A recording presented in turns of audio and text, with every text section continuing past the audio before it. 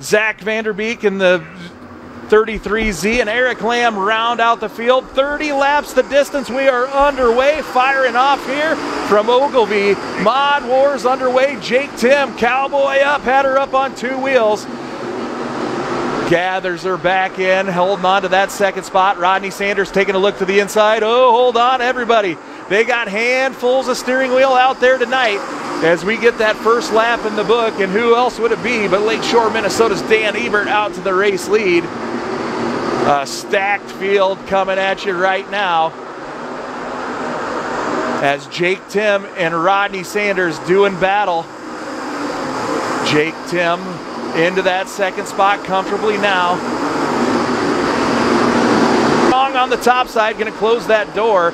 Now O'Neill goes one lane lower than Phillips in 1 and 2. They're side by side down the back chute. Jake O'Neill going to drive her in deep and let her eat. Slides the whole right rear up to the cush.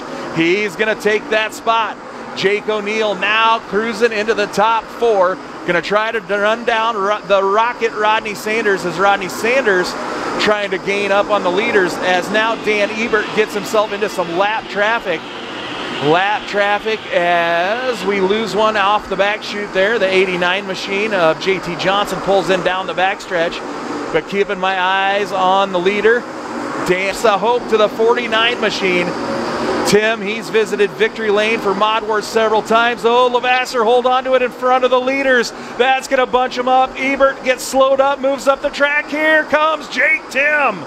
Jake Tim now slides into the race lead. Your current point leader now finds himself out front of this one. Ebert was the bearer of bad news on that one. Got caught up as Levasseur had problems on the 99L. But now Ebert battling back through the bumps on the bottom side. Gets her cruising back upstairs as that battle might not go away. Track, lots of grooves and lots of cars in front of the race leaders here as Terry Phillips now off the speedway in the 75. Jake Tim trying to work through. Now look at this, Rodney Sanders going to challenge for that second spot. Jake O'Neill's right there as well. Sanders looks to the bottom. Sanders trying to move into the second spot. He might have it cleared this time. No. Ebert back by. Now Ebert going to shut the door on the, oh, contact between the race leader and Hobshite. Now Sanders and O'Neill might get caught up as well. Heartbreak for the 49 of Jake Tim as he was leading that one. Bottom into that second spot. The 24C gets around Rodney Sanders. Sanders battles back at the line, but now Chisholm smells it.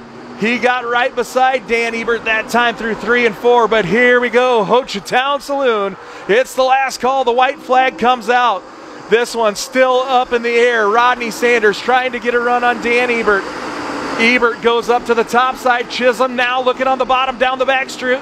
Here we go, a drag race now. 2 more left-hand turns. Dan Ebert trying to get it in. Chisholm goes upstairs, gets a little love tap from Rodney Sanders, and Dan Ebert brings it home tonight on night number 1 of. I agree. It's I always say it's so hard to lead races, and a lapper there kind of got crossed up in front of me, and I lost my run over there, and I got a little tight, and Jake got me, but it was easier for me to follow him. I could try some different lines up and down, and I didn't see what happened to him down here, but man, what a fun race. That's so dang much fun. These races are so hard to win, and we work so hard to do this. It just it makes it all worth it. You know, all your years on the road and learning these tires, you've talked so much about learning these tires, and you're in a brand of race car that a lot of people run out here on the tour that's catered for this. Do you feel like it all pays off when you can kind of come back home and really compete and contend? You would think it would. Historically, with open stuff, USMTS stuff, I haven't run the greatest here. On Wissota stuff, I've been pretty good on Hoosier tires, but it's taken me a little while. The track had some character and some grip tonight, which tends to suit my style, so we'll see what happens the next couple nights. But man, it doesn't matter if you're going across the line backwards or you got a half a track on them. To win these is huge.